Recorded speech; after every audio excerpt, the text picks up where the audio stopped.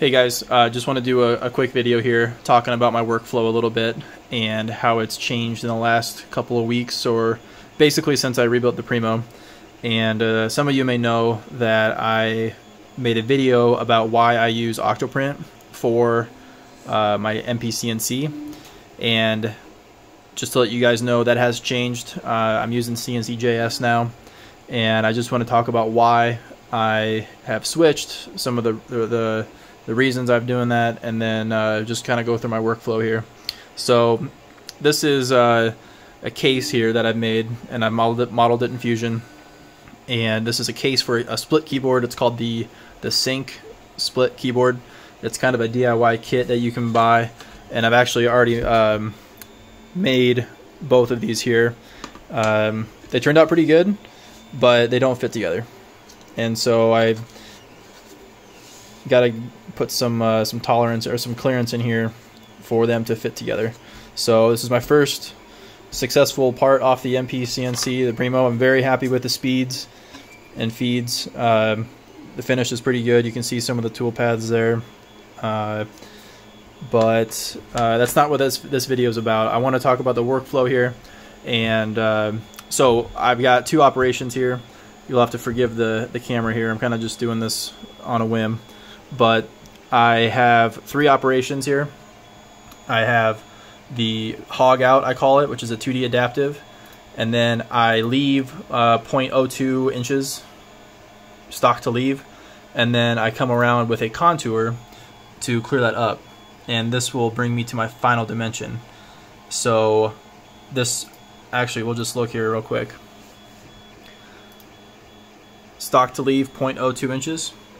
And so I leave 0.02 inches, that way I can kind of crawl up to it with my contour here.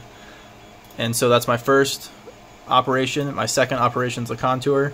And then my last operation is a contour with just taking maybe 5 step downs, and I leave tabs. So once I got my tool paths assigned, and you'll forgive me, I got a print going in the background, I will right click on my setup, go to post process.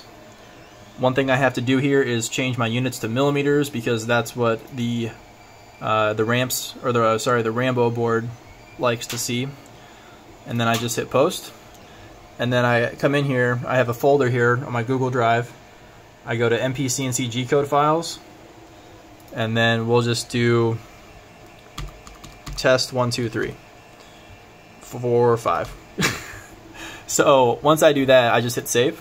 Now that is in my Google Drive, and so the nice part about that is I can come over to my thin and light here, and here I have, forgive the camera movement, here I have CNCJS already open, and you can see I've already done some work here. But the nice part about that is I have CNCJS open here, and I connect to it. So I've got it plugged in through USB here, through USB. And then once I connect to the board, all I have to do is hit upload G-code file, and there it is, my test 1 2 3 4 5. Open. Now I just need to zero my tool, and I'm ready to go. And the only thing you got to know with a laptop here is that you have some background processes going. Turn off all sleep settings and all that. I would never recommend running a 3D printer off a laptop, but with a CNC, it's a little different. You've got maybe an hour and a half long cut is a long cut, so you can kind of get away with that. And so the only thing that I have custom here is my 0 button here. And so when I hit 0Z, that will be kind of a probe or whatever. If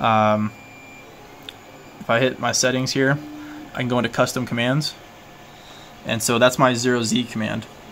So G28Z zeros the Z axis, and then once it zeros it, it raises it. It tells it that it's what, half a millimeter, I want to say 0.5 above the Z, and then it raises it 5 millimeters, and that's what the last command is, Z0 or G0Z5. And so that lets you raise the Z that way you can get your touch plate out of the way.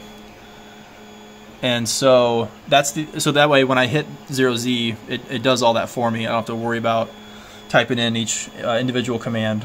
So one of the things here that is kind of nice is the touchpad, or I'm sorry, the keypad. So if I hit that touchpad button there, that keypad, I can come over here. Let me grab my keypad, and I kind of showed this off in my other video. I'm going to raise the Z just a hair here. Okay. So then I can move the machine as I want to with my up, down, left, right keyboard command. And this is so nice, so much nicer than the touch screen. So, and you can actually see it go across the screen there. The black dot there is my tool. So, and you can see where I'm at coordinate wise. So if I didn't have CNCJS, and that's running on the laptop, if I didn't have that, I'd have to use the touchscreen for everything. And it's doable, but it's just not the most efficient in my opinion. And so having the laptop here is very nice. You know, like I said, my longest cut has been 30 minutes. I do have plans for longer cuts in the future, but you know, it works for me, and I do like it better than Octoprint. So Octoprint is running great with the printer here, the CR10, and here's my Pi over here. I mean, that's a set it and forget it type of solution, which is the way to go, because I'm actually printing a new dust boot here, and you know, this is a 14-hour print, so I would never want a laptop to be connected to that. So anyway, if you guys have any questions on the workflow here, and you know, I'm pretty active here on YouTube, I'd be happy to answer anything. This is one of the things, I made a video on the workflow in the past, and it is one of the things that I feel is very important with the MPCNC, because it's one of the things that a lot of guys don't think about. And they build this machine, they want to use it efficiently, and they want to have fun with it, but you need a good workflow to do that, in my opinion. And I'm always striving to make it easier, faster, better, more efficient. So yeah, if you guys have any questions, let me know, and thanks for watching.